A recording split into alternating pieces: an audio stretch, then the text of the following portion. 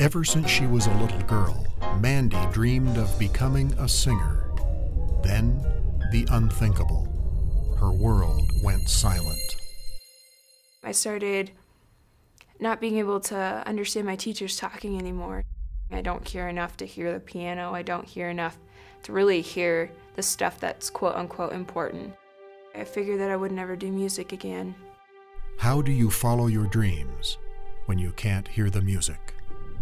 After I became a little bit more comfortable with the fact that I was who I was and that my situation was permanent, I started dabbling in the fact that I really wanted to do music again. I know what the notes sound like in my head, so I go from that and muscle memory, and I just don't think about it.